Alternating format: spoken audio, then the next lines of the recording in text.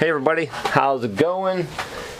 I was going to make the next video on beginning canine trapping, was going to be set construction, but it's been raining here for several days and it's pouring down rain right now, so I'm in my shed and somebody requested me to do a video on the basic tools you need for fur handling. So I'm going to skip ahead to this video and I'll get this posted pretty quickly. As far as skinning your animal, you could get away with just having a knife and you could just skin the animal out on a bench or something if you wanted to, and some people do that. I mean, a lot of this stuff is personal preference and what you're used to, or just a knife and a hunk of rope to hang the animal up off of a tree or something. I've seen people do that. I do all my animals here in my little shed, so I got a different method. I do use knives, absolutely, but the one knife I use for most of the fur cuts and everything is this Weeby knife. I bought this last year. I love it because I'm not real great at sharpening knives, and if I'm in the middle of skinning an animal, I can pop this blade off, and they're interchangeable with Havalon blades. The one thing, the Havalon blades are slightly thicker than this, and I had to force the first one on and stretch that out a little bit. This is one of the Weeby blades. You can see it wiggles on there a little bit right now, so, but it still works really well. These are super sharp and they're easy to change, and I like it. I use an old fillet knife for doing all my cuts on my head, the eyes and the lips and stuff where they dull quick. This thing's sharp. This is the one thing I can sharpen half decent. I run it through that little basic sharpener. There's hunks of fur all over it. I use that for all my eye cuts and stuff. Because if you use that on eye cuts and stuff, don't get this and use it on, you'll dull it every time. Every animal, you'll dull that up fast. They're super sharp, but they'll dull quick cutting bone. This is a tool that you don't need, but it's fairly cheap, and it helps out once you get the animal skinned out. You can zip the tail open with this thing. Tail zipper, I'm not even sure what it's called, but they're like $5 maybe. That's a handy tool, so you don't have to sit there and cut it with a knife. Pulling the tailbone out. This is a tail stripper. This one costs about $10, I think. This price is still on it. No, $7.95. I think I bought this down at Coqualamas Creek. But has different size holes for different size animals. Once you get around the tail, you can use that to pull the tail off. That's a handy little tool.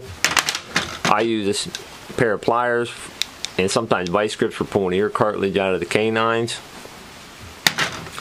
Inevitably, you're going to put a hole in an animal unless you're really good, especially when you start out. I use dental floss for sewing holes shut and just a regular needle, or you can buy suture needles online. Either one's effective. I mean, if you have a nice sharp needle and a single threaded dental floss, you don't have to sew holes shut like 22 caliber size holes, especially on canines, because they're fur out. So those are the tools I like to use for actually skinning the animal. Oh, one more tool.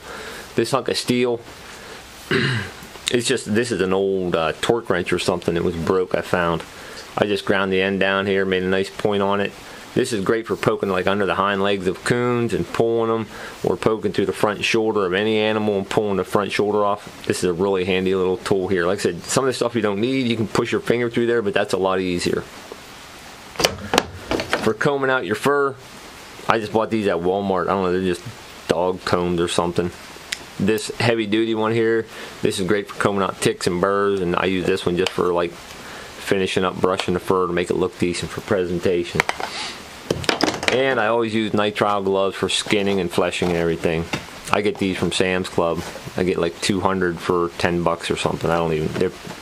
That's the cheapest place I've found these things. You can use just a rope to hang your animal up if you want to, but something that's not that expensive is a skinning gambrel. But I'm so cheap, I made my own. I copied the guy that let me use his shop. I copied his. This is basically, I had all this junk laying around here, old hunks of cable restraint and broken cable stakes, so I just made my own. I took a swivel, hooked a couple pieces of cable, and then here's where I hook my animal up. Right here. This is a double ferrule, and I only pinched the one side shut on the double ferrule so I can slide this open. Put the animal's foot through there, slide it shut, and it holds really well. I mean, it can be a little pain sliding it open and stuff. But if I was going to buy one, there's one I've seen it in trapping supply catalogs. It looks similar to this, but it's done with chain, and this is like a real small chain that would go over the animal's foot. If I was buying one, that's the one I would buy. It's a little more expensive, but that's the one I would buy. And if you want to, I mean, mine's hooked up to a winch, but it wouldn't be too hard just to get a pulley from Lowe's and have it on a rope and to pull it up and down and lock it in place for however high you want it, depending on what animal you want. You might be skinning out a fox one day and a coyote the next day, or who knows what, so you can raise and lower your skinning gambrel with a rope and pull it up out of the way. But mine, I got mine on a winch. So that's all the tools that I use for actually getting the fur off of an animal. I'm going to winch my skinning gambrel out of the way. Now we'll go over here and check out the equipment you'll need, or it's nice to have. Here, I'll show you where, basically I got my skinning gambrel on a pulley as far up as I can get it. I initially had that on a rope where I could just raise and lower it by hand, but then eventually a buddy of mine sold me an old winch that I could use here, and that's really nice to have. Now once you get your animal skinned out, you're going to need to flesh the animal. I made my own fleshing board. You can make one out of a 2x6. I got a tape measure here. Now this, if you plan on catching, like, this works really well for coyotes, coons, and red fox, but gray fox are pretty narrow up front. And this is pretty good up front here. I got it about 2 1/4 inches wide right at the nose of it. But at about 7 or 8 inches down, where the shoulders, the gray fox start, they're pretty narrow there. And I got this at about 4, a little over 4 1/8 inches. I'm going to taper that down a little bit more for gray fox. This is an old hunk of cherry board, but down here it's just as wide as a standard 2x6, 5.5 inches. So you can make one out of a standard 2x6, or buy one from an auction, not an auction, but a catalog.